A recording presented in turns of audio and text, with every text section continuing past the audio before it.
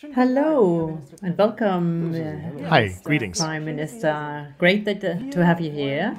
So today we would like to get some thoughts from you on how you see the world.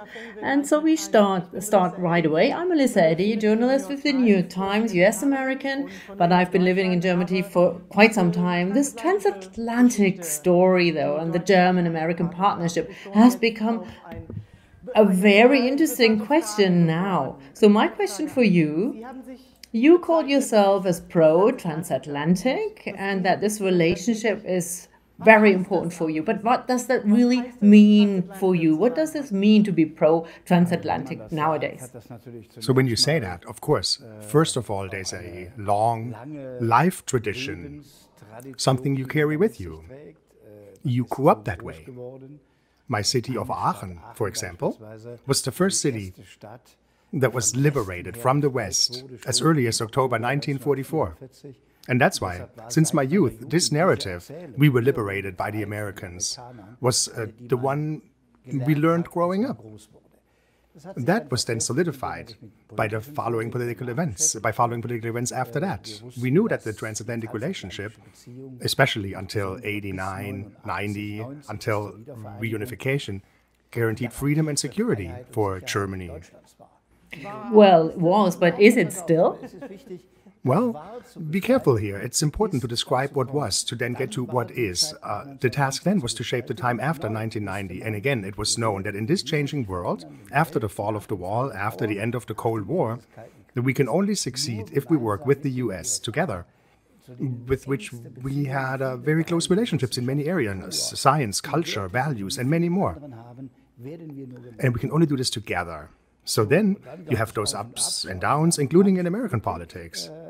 We're now at a time, after the pandemic as well, where we know there's a dispute over the idea of what society should look like. You have a country like China, which handled the pandemic, yes, but by authoritarian means. And we want to show, as a liberal Western democracy, we want to show that we can do this too, with our liberal ideals of humanity. And there, the US is our partner. The new president speaks of a coalition of Democrats, of those who share the same idea of humanity. And we're here in our federal states representation in Berlin. We always call it the Embassy of the West, and that doesn't just mean North Rhine-Westphalia, but also the values of the West, which are just different than those in many other regions of the world.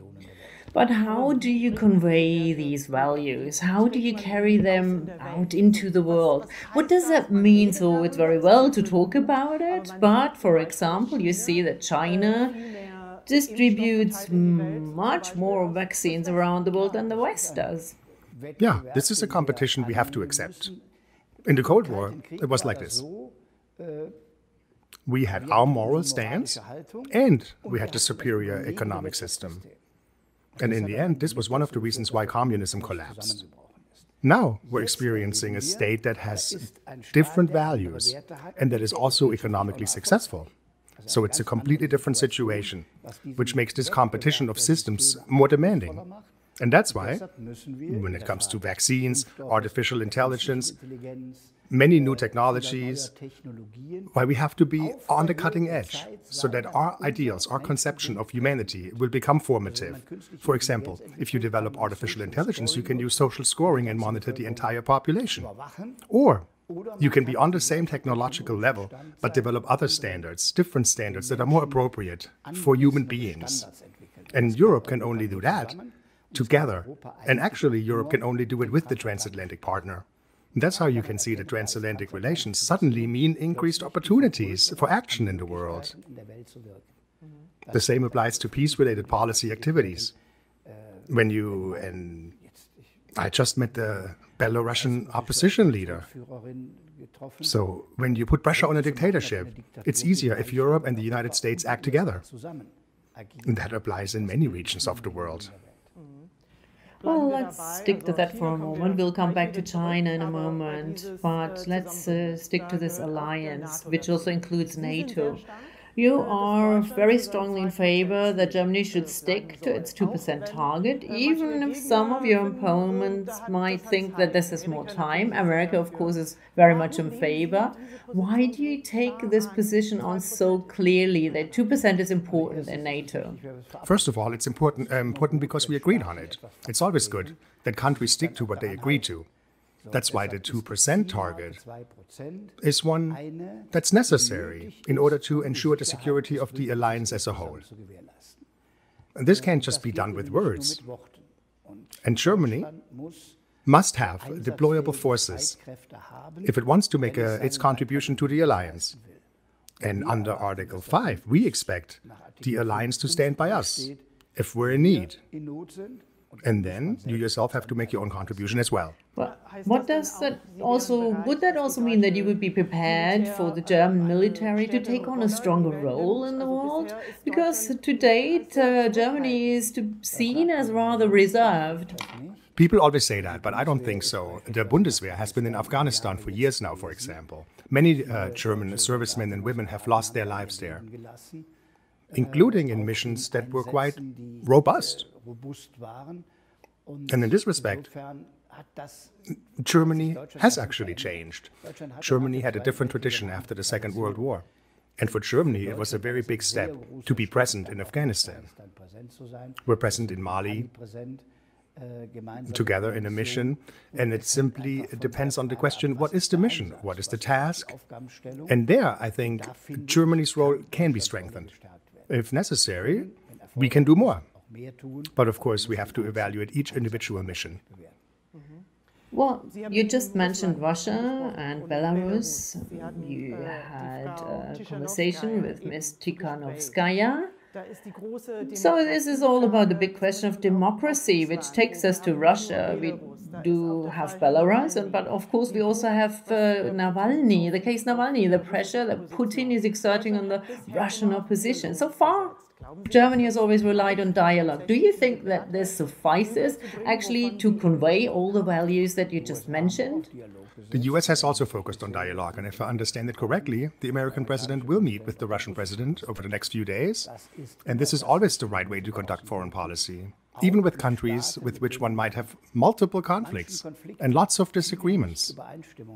Still, to remain in dialogue and talk to them. But has there been of any use? If you look at the Minsk Protocol, for instance, so people are talking and talking, but... Well, no. The Minsk process did at least have the effect of freezing the conflict, which could have escalated into a major warlike conflict. It has not been resolved. Russia must leave occupied eastern Ukraine. But the Minsk process transformed a conflict that really threatened to escalate at the time and transformed it into a political process. Not yet satisfactorily, of course, because whenever conflicts exist, they're not quickly resolved. But it is better to talk, including in the Normandy format, Germany and France and Russia and Ukraine, than not to talk at all. Because then the law of the strongest applies, and that's the wrong way to go. Well, you just mentioned France, a really important partner for Germany historically, of course. But of lately, France has tried a lot with Europe and to bring Europe forward, and Germany was not always there. What do you think about that? And do you want to make things differently if you were chancellor?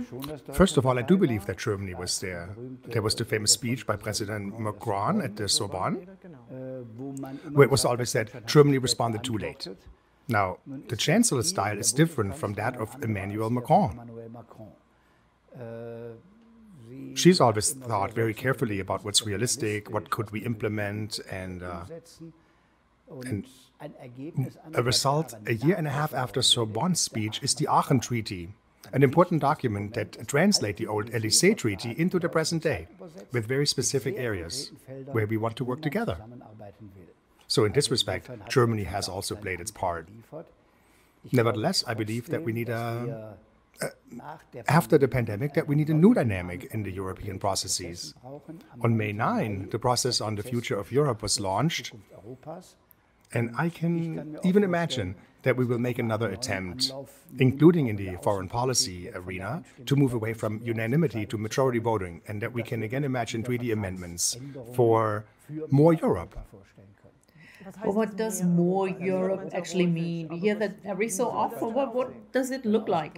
Well, that's really quite simple. In foreign policy, majority decision-making, joint European action. In domestic policy, we need more jurisdiction and responsibility for the fight against international terrorism and international crime. They have long cooperated across borders, and we're still just reacting with nation-state patterns. So I think we need more competence there. In research and development of artificial intelligence or all the other topics I mentioned in the beginning, we need to pool our resources. After the pandemic, we have to take a joint approach to preventive health care. It must never again happen that we depend on a foreign power. Just depend on a foreign power, in this case China, for the cheapest kind of fabric masks, and that we're willing to pay any price just to maintain our hospitals.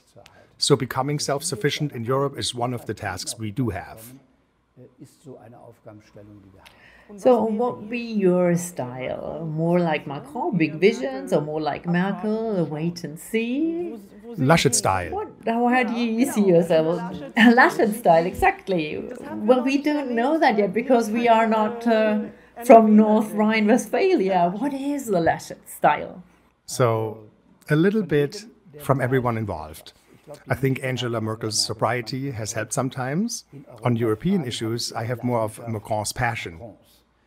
Maybe it has to do with where I come from. If you come from Aachen, then Paris is closer to you than Berlin, distance-wise. You grew up in this Carolingian Europe. Then you have those close sensibilities that shaped Helmut Kohl, very similar to those. And Helmut Kohl advanced Europe with a passion, even with visions. And he did one thing above all. He also took into account the smaller countries. He took them along. It was never a concert of just the big ones, never just Germany and France. He got along very well with Mitterrand, but he also included the people from Luxembourg, from Belgium, from the Netherlands, and today the Poles, the Hungarians, the Czechs, in these major proceedings. Exactly, that will be the next question. Poland, Hungary, Slovenia. All of these are European partners where we would, in English, where we say democratic backsliding witness. So democracy is not as highly held as in Germany or France at the moment. How do you want to bring them back on board? Or do you see this is no longer necessary?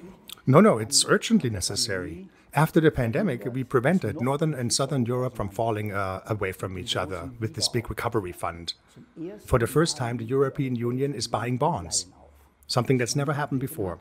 Because we all know that the single market will only work if Greece, Italy, Spain, France also are strong. If any one of them falls off, the whole single market is at risk. And the pandemic was nobody's fault. And that's why the Solidarity Pact is right at this time. The North-South divide has been bridged, but the East-West divide has not been bridged. And that's why I think we have to adhere to the principles of the rule of law, because European law applies, including to Poland and Hungary. But we still need ways to understand these countries, including with their own history, and to include them, again, a little more strongly in European processes. This applies to both Hungary and Poland, to name just those two for now. Yeah, but how can you succeed to do so? This can be achieved through talks, through engagement, by involving them in certain initiatives. There are many initiatives in security policy, for example, where Poland and Germany have the same interests, where Poland is a strong NATO partner. So to use this to facilitate an open discussion in other fields too, where there are conflicts, to make an open discussion possible and to signal that we don't want to treat you from the top down, from Brussels. And that's because there is a great sensitivity, especially in the states of the former Warsaw Pact, because the idea of freedom was connected with the idea of national independence. This is very strong with the Poles and Hungarians. And to recognize this, and nevertheless to see the big European idea, For that, you need many discussions and ideas and trust. Well, that brings us back to talks. Now, trust. What else? You can't decide by majority vote that you have to take in refugees if a whole society doesn't support that. But you then have to find other acts where you demand solidarity. And if I take the Poles, for example, yes, when it comes to the refugee issue, to the distribution of refugees, they don't participate in that. But they make their own contribution when it comes to refugees from Ukraine, from Belarus. That's where Poland and the Baltic states are always the first port of call. And we in the West don't see that often enough, because we only look at the allocation of refugees from the Mediterranean. That's why I believe we must recognize what these countries are doing too. You mentioned community loans. Mrs. Merkel said that that should be a one-off. Do you see it as a one-off contribution too? Or is maybe the door still open, so to speak, so that it could be further developing? At this time, we're doing it once. And it remains so. Yeah, this is a financial projection for 6 years that we agreed upon there, meaning until the year 2027. And I think the message that it is a one-time act is right. You mentioned China also. The China Silk Road actually ends in your neighborhood in Duisburg. And now you've spoken more often about China as a system competitor. What does this actually mean? Yeah, China is always both a system competitor and, of course, in some cases also partner, economic relations, for example. Well, how do you reconcile these two things? Well, that's what's difficult. The Silk Road has two sides too. The first one is that it speeds up trade routes. So the train that goes from the port of Duisburg in Germany to Xongping in the middle of China shortens the routes that would otherwise take a week longer, going across the oceans of the world and the Suez Canal and also ending up in Duisburg. So it's an efficient promotion of trade that benefits both sides. So that's okay to that extent. What's not okay is when the Silk Road is used to take over critical infrastructure in African countries in order to exert political influence. Or the port of Piraeus, and from the port of Piraeus to basically extend influence across the entire Balkans. That's where Europe has to make sure that trade is not manifested in political influence. Incidentally, speaking of the port of Piraeus, and this was partly our fault because we forced the Greeks to sell the port of Piraeus and the Chinese bought it up. So sometimes you have to think long-term in your actions. And the same thing is happening right now with the vaccine. Dependency is created for Africa with the vaccine, something that we have to recognize, and therefore the initiative of the American president to unconditionally ship vaccine, including to Africa and other regions, is right, and Europe should follow his lead. Let's come back to the idea that China bought up a lot of companies. A lot of SMEs fear for their future for this reason, actually, that China will always be so powerful. So what would you like to say? What would you do to support and protect these SMEs? All right, we need reciprocity in trade between Germany and China. That means we have to be economically active there. But the conditions are usually such there that a Chinese partner must always remain in control, be the main person controlling everything. And what is conceded there must also apply here, which is why we must not allow the core substance of Germany's mid-sized companies, the Mittelstand, to be bought up without consideration. Global trade always involves holding international shares in companies, something that's done by American and European companies too. But then on a reciprocal basis. And this is not always the case with China. In fact, it's usually not the case. Well, speaking about America, let's come back to America. So Joe Biden is really going towards the transformation to climate neutrality, which is one of the major goals of his new administration. China is doing exactly the same. So how do you see Germany's future here? Many critics say that, for instance, North Rhine-Westphalia, the government is focusing too much on the interests of the industry of fossil fuels and coal industry. That's a complete misjudgment. I'll say something about that right in a second, but first let me talk about the US. Yes, there's been a significant change in policy with the election of President Biden. A few days ago, I received John Kerry at the representation here, the climate ambassador or climate secretary of the United States. And I was deeply impressed by the way he described how the entire American society is now using all of its resources to win the fight against climate change. And it always impresses Europeans when Americans use all their resources, because that means political power, economic power, and even the power of the financial markets. So when Wall Street says that climate change is now our guiding principle, combating climate change, then that does have a certain influence in the world. And at the same time, he described to me that he wants to include Russia in that, China, many states in the world. And that is an example where you can find common ground even if you have opposites in your systems. And that's why it's encouraging. And I think Europe should also appoint a climate foreign minister who, like John Kerry is doing, what John Kerry is doing for the United States, will join in this concert on behalf of Europe. So Europe is acting then, and not Germany as such. Yeah, it's always Europe that has to act. I mean, even Europe itself is too small to fight climate change. Europe has to do it. But Europe sets targets for each member state. And then Germany has to reach its targets. We want to achieve climate neutrality by 2045. And that's a bigger ambition than what's written in the Paris agreements. And North Rhine-Westphalia, as the industrial state in Germany, must do its part. There is no German state that reduces CO2 like North Rhine-Westphalia, because we're getting out of fossil fuels. We ended bituminous coal in 2018 after a 200-year industrial history, and we now have to phase out of lignite. And at the same time, the willingness of the steel industry, the chemical industry, to also achieve climate neutrality. So in an industrial state, as densely populated as North Rhine-Westphalia, the ambition is of course a different one than in a state that has no industry at all. So, in this respect, I do not share the thesis that North Rhine-Westphalia is doing too little. But can you take this over for Germany as a whole? I'm thinking of the new federal states, for instance, the neue Länder.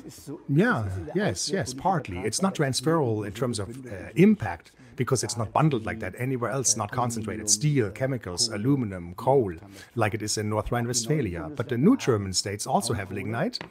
And they also committed to getting out. Brandenburg, Saxony-Anhalt. And we promised that we'll help with this structural change by providing billions of euros in federal aid, because they have a greater sensitivity there than in the West.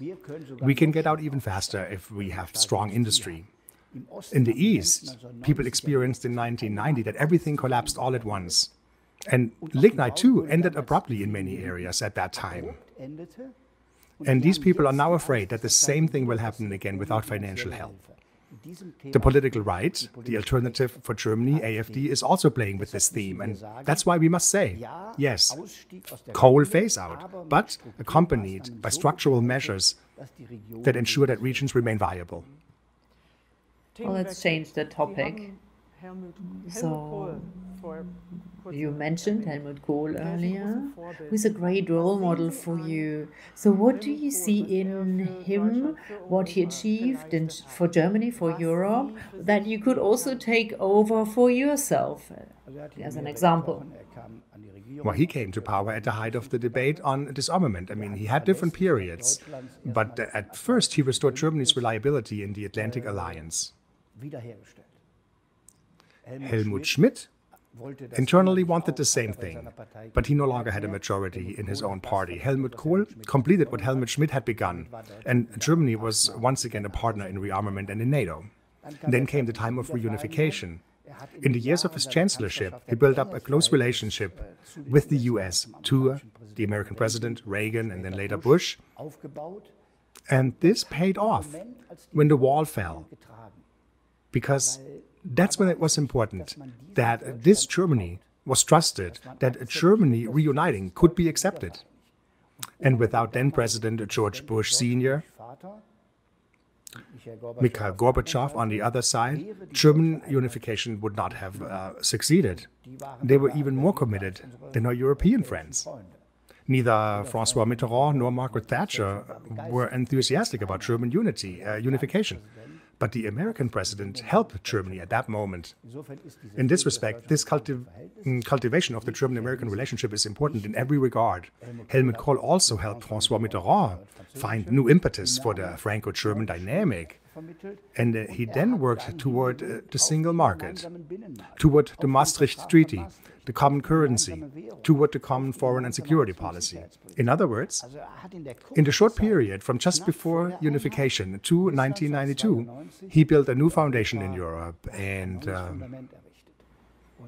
well, and that is your model, the idea of building a new foundation for Europe. yes, I think it's exemplary, but this is a different task now that we face. But this strong Europe will also be needed in the new era.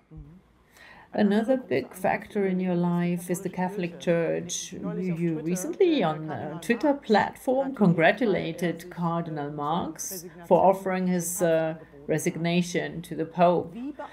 How do you think your faith influences your political style and also your actions in the world? Well, I'm not someone who constantly practices politics with Bible verses. In Germany, the reluctance to mix religion and politics in political speeches is more pronounced than it is in the US. Yet we have a party with a C in its name. Well, it always depends on what you say. Yeah, it's extraordinary, yes, but one experiences in America that preachers or others speak very spiritually. That's rather unusual in German politics. The commitment to this idea of man, the Christian concept of man, is of course very strong in German politics, through the party name. And yes, it did influence me. Now I see that the new American president is also a Catholic. And the connection that a Catholic is President of the United States and Chancellor of the Federal Republic of Germany is something that we actually last had with Konrad Adenauer and John F. Kennedy. Yeah, well, it's been a while. Yeah, it was never the case again. But now, nothing can be deduced from that. But I've noticed with President Biden, too, that this deep anchoring in his faith shapes his political actions. Very often connected with the Catholic faith is a view of the entire world, an eye toward a responsibility for the entire world. So it's not a national faith, but instead, it has this drive to shape things on the global level that is embodied in the papacy. Well, and this is for you advice that you obviously support. Yes, I support that. Catholics are rarely nationalists, because they always know that their values are actually good values for the entire world. Well, one of your opponents, Mrs. Annalena Baerbock, is younger, and she talked about this old division between East and West in Germany, and here she would be the first candidate who would not really carry or support this division anymore. How important do you think is this old division for Germany, and how do you want to take the country beyond this after we had a chancellor from the East now? How are you coming back out of this idea about West and East, but about this new German identity, if you will, and beyond that, maybe perhaps also your European identity? But why does Ms. Baerbock embody you? Why do you think? I don't judge. This is how she sells herself, how she prevents herself. Well, that's silly. I mean, she was born in the West, socialized in the West, and now she lives in Brandenburg. That does not mean that the East-West identity has been overcome. It's simply a question of residence. Plus, the mentality is no longer such that people in the younger generation sort themselves into East and West 30 years after German reunification. And I come from the deepest West, since you can't go any more west than Aachen in Germany. And still, you can think about and understand the problems of the East. Listen to people. Perhaps even in a completely different way than Angela Merkel, because Angela Merkel came from the East.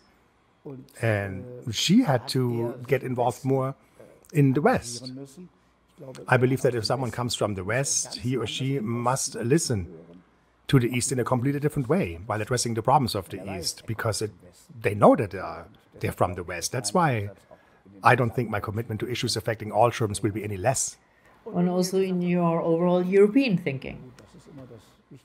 Yeah, well, that's always the most important thinking. In my opinion, a German chancellor, if he is woken up at 4 o'clock in the morning and there's a crisis, he must immediately think, how do we solve it on the European level? The thing to look at must always be immediately that we won't be able to manage it alone. What about our European partners? This fundamental way of thinking always comes before national thinking. Well, thank you very much for this conversation. Thank you as well.